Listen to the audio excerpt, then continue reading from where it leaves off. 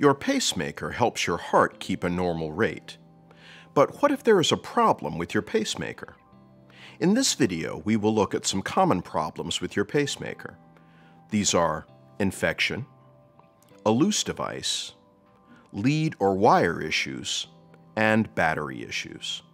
Don't worry, in the next video, we'll talk about solutions. It's important to know the signs and symptoms of pacemaker trouble. Signs are things you or your doctor can see. Symptoms are things that you are feeling.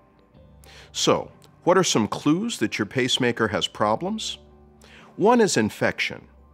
You may have pain, swelling, or redness at the incision site. You could also have a fever.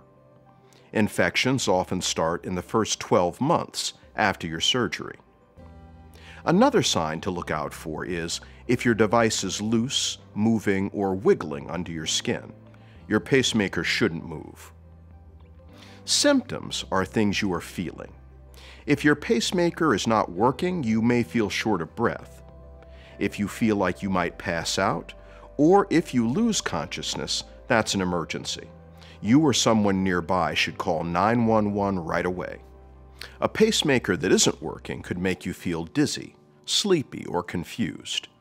You may have heart palpitations, which feels like your heart is beating too fast or too hard. You may also have hiccups.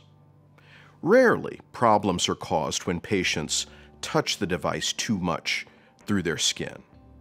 This can dislodge the leads that carry current. Another rare problem is the pacemaker pushing through the skin.